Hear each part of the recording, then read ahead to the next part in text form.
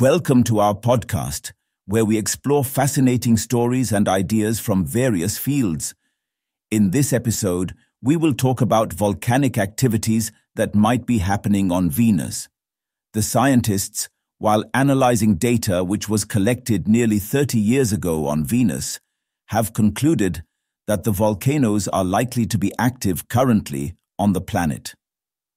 A research group, which was headed by David Sulcanes of the Università d'Annunzio in Pescara, Italy, used data collected from radar mapping of the surface of the Earth's twin sister in the 1990s, when the experts were searching for volcanic lava flows and found their presence in two regions.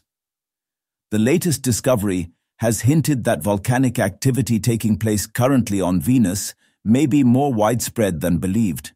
The work was published in the journal Nature Astronomy. Venus, which is also known as Earth's twin sister, has a CO2-dominated atmosphere, which leads to a massive greenhouse effect and bakes the planet's surface at around 465 degrees Celsius. According to scientists, the surface of Venus was very similar to that of Earth billions of years ago. The presence of liquid water, the brightening sun, and volcanic activity increased the planet's temperatures and led to evaporation of all water from the planet, creating a runaway greenhouse effect. Currently, Venus is broiling hot and appears dead as dense clouds of sulfuric acid surround it.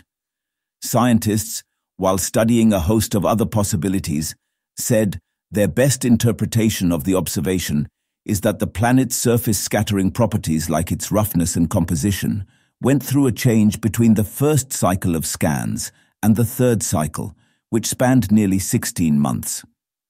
Our study covered only about 16% of Venus's surface due to the limitation of comparing images from just the two left-look cycles, stated lead author Sulcanes, who has been employed at his university's International Research School of Planetary Sciences. Therefore, it is likely that more evidence of this nature exists on Venus, he added.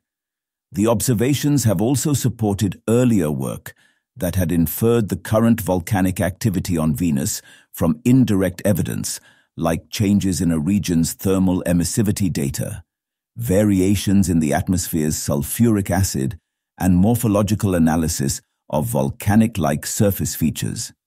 It was also discovered by scientists that Venus is likely to face nearly 42 volcanic eruptions every year, and around 20 eruptions will last more than 1,000 Earth days. Thanks for tuning into this incredible story.